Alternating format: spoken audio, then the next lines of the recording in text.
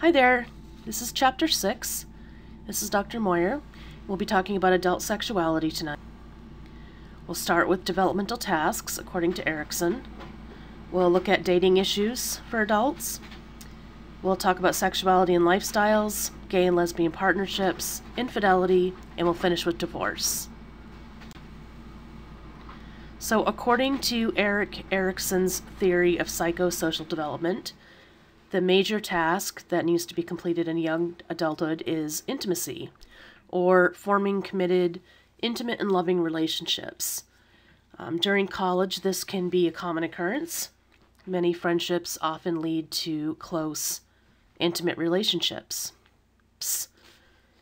And it can be difficult for parents to determine when it is appropriate to start dating.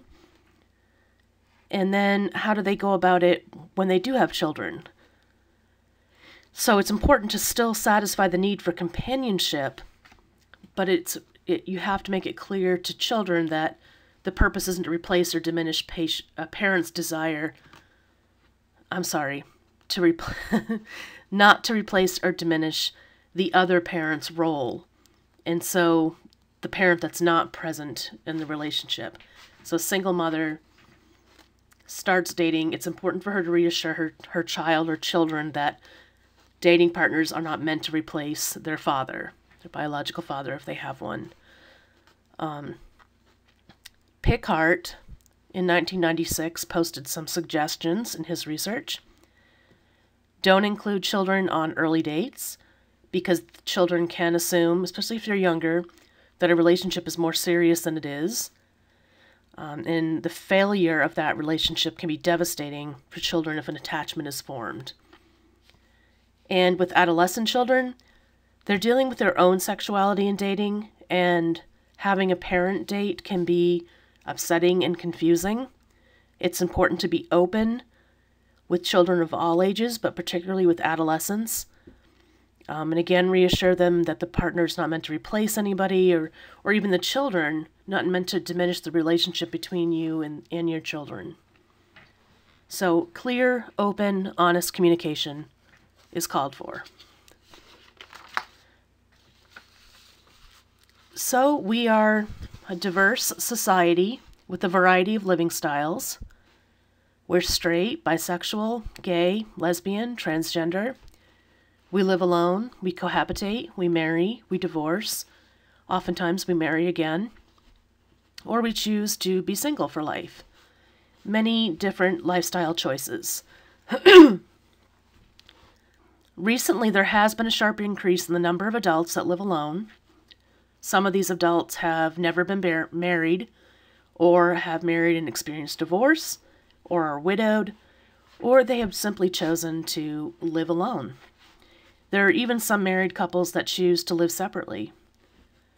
So some find it highly rewarding to live alone, some don't.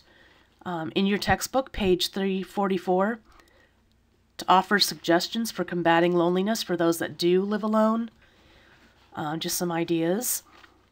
As far as cohabitating, this refers to unmarried persons living together in a sexual, intimate relationship. Just like living alone, research shows that this has increased over the years. People who cohabitate are every type of sexual orientation, and even every type of relationship status. So they can be heterosexual, lesbian, gay, bisexual, never married, divorced, widowed, etc. Why people do it? Most people report they do it for economic reasons. It makes more sense to just manage one household. But that's not always the only reason, nor should it be. They also do it to gain intimacy, companionship, security, even for convenience. And it used to be that research showed that if a couple cohabitated before they got married, they were more likely to divorce. But recent research now shows that if a couple decides to cohabitate with the intention of getting married, compared to couples that cohabitate without ever discussing an intention to marry, that it's the couples without the intention to marry that are more likely or at higher risk for divorce if they do marry, and that couples that cohabitate with the intention of marriage don't have higher divorce rates than those that didn't cohabitate before marriage. Hope that made sense. As far as some long-term trends when it comes to marriage, more people are choosing to never marry. There's less social pressure to marry. People can feel free to remain single if they want to. The average age of marriage has increased. It's now around 25 or 26 for women, 29, 30 for men. And then the Defense Against Marriage Act, sometimes referred to as DOMA. This was an act, a policy that said states don't have to recognize marriage licenses from other states unless it is a marriage between a man and a woman. It also only defined marriage as between a man and a woman, so that any federal policies that dealt with marriages, if it was a federal policy, even if the state allowed same-sex couples to get married, they were not eligible for federal benefits. But now DOMA has been struck down. It was ruled unconstitutional last summer, and so many states have moved ahead with legalizing same-sex marriage, and probably this is a trend that's going to continue. Currently, there are 16 states plus Washington, D.C. that have legalized same-sex marriage. Vermont, New Hampshire, Massachusetts, Connecticut, Rhode Island, New Jersey, Delaware, Maryland. Hold on.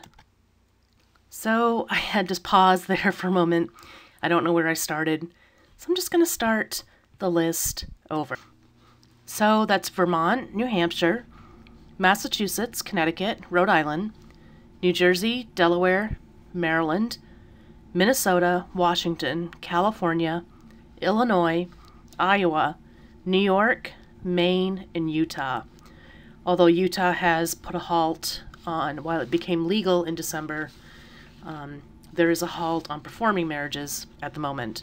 And then Washington, D.C. as well. The debate about gay and lesbian partnerships and whether or not same-sex couples should be given the right to marry, honestly, since I started teaching this class, this debate has changed over time. So I've kind of had to update a little bit of my research and where this stands.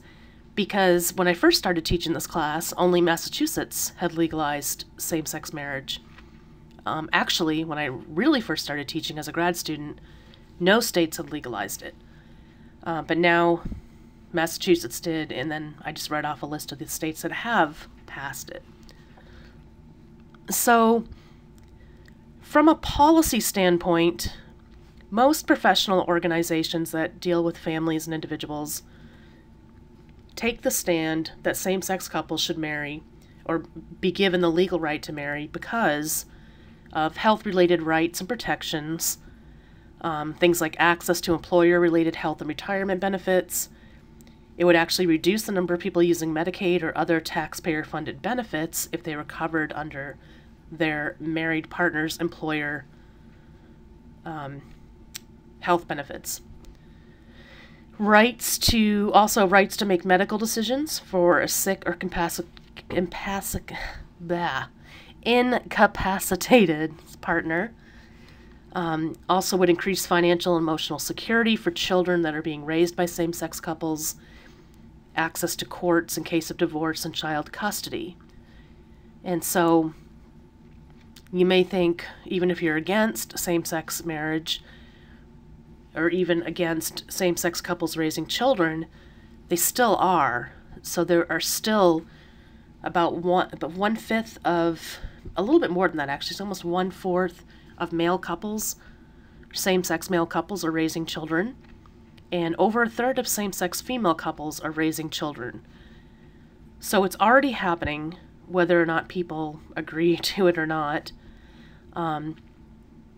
And children can lose the right to live with a non-biological parent after their biological parent dies if same-sex marriage is not legalized.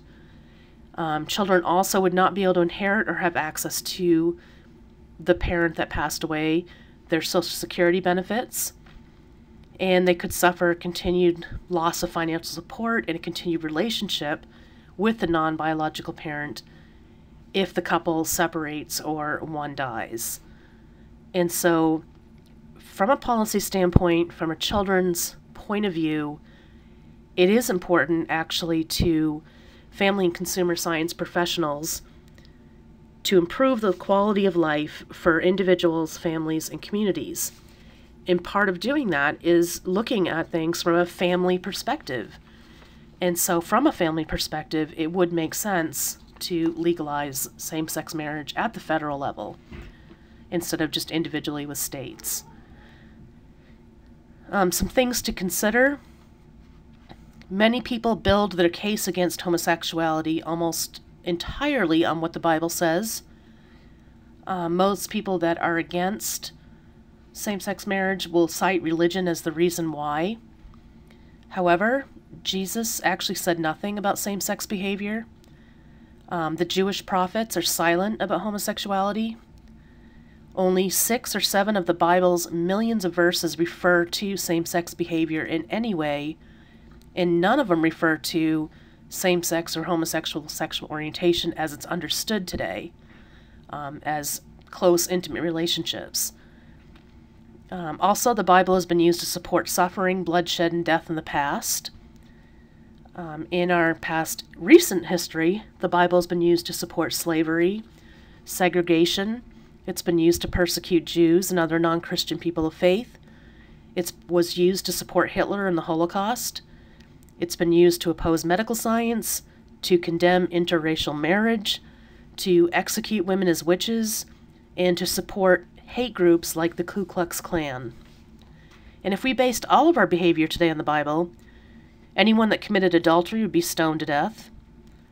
If it was found out that a bride wasn't a virgin, she'd be executed by stoning. Divorce would be strictly prohibited, as would remarriage. There'd be no sexual intercourse occurring during a woman's menstrual period. If a man died childless, his widow would be ordered to have intercourse with each of his brothers until she bore her deceased husband a male heir.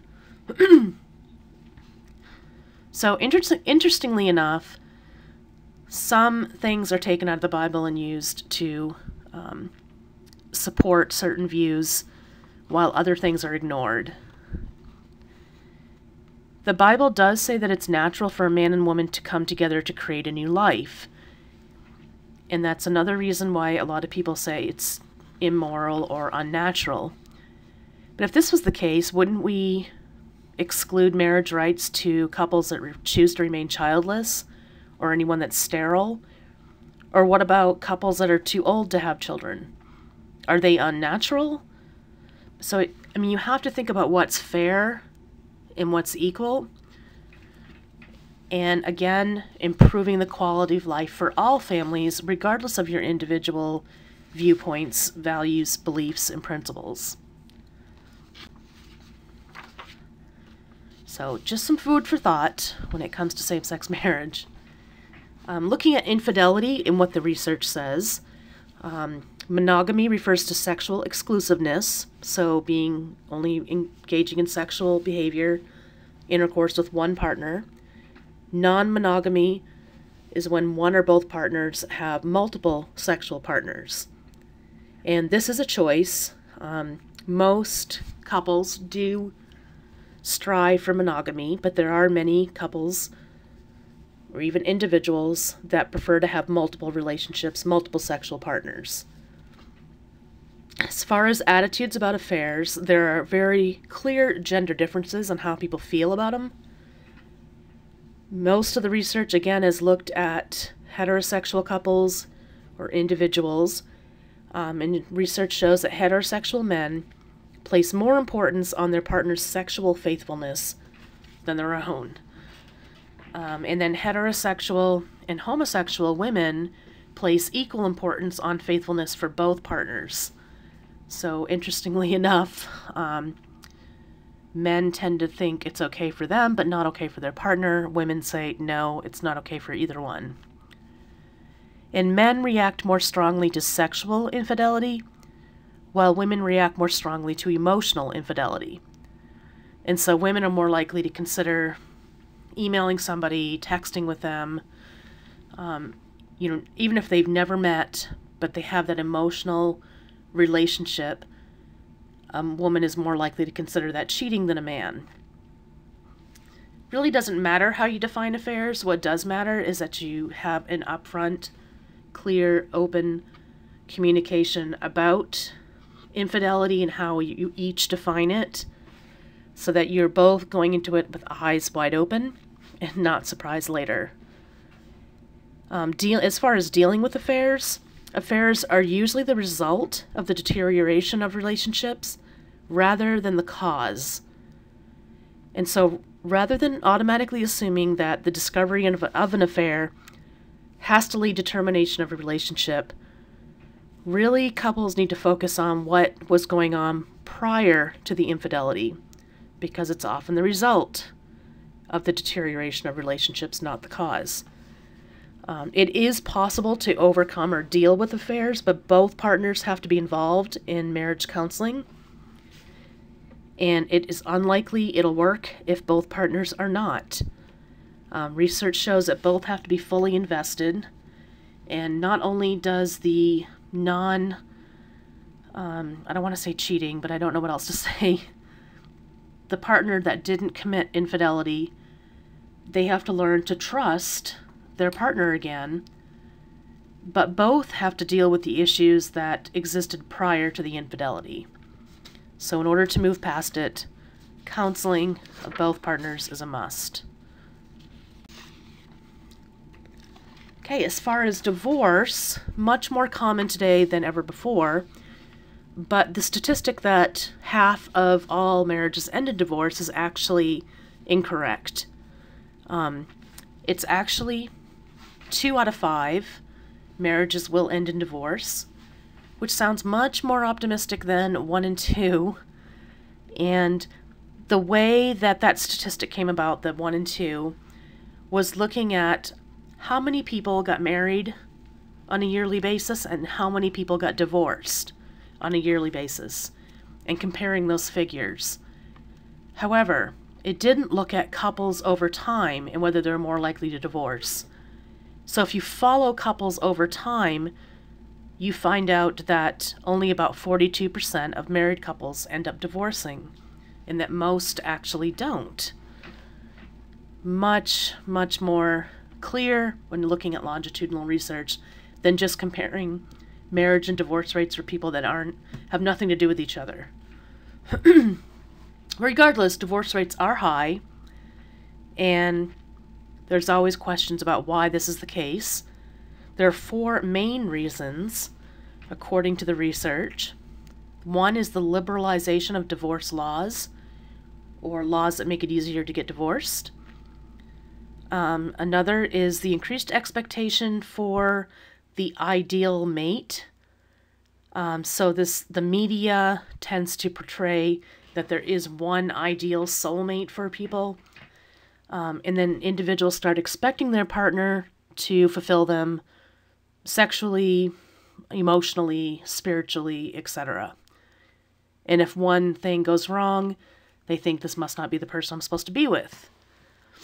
Also, changes in childbearing patterns. So more couples today are choosing not to have children. And when that's the case, it's much easier to separate and divorce. And then finally, attitudes towards divorce are just more acceptable. It used to be there were much more negative attitudes back in the 60s, 70s, even into the 80s. Now, however, it's much more acceptable. So that concludes Chapter 6. It's the last chapter I'm going to cover before the exam. And it'll be important for you guys to be familiar not only with material I've lectured on, but also the material covered in the textbook. Okay, thank you.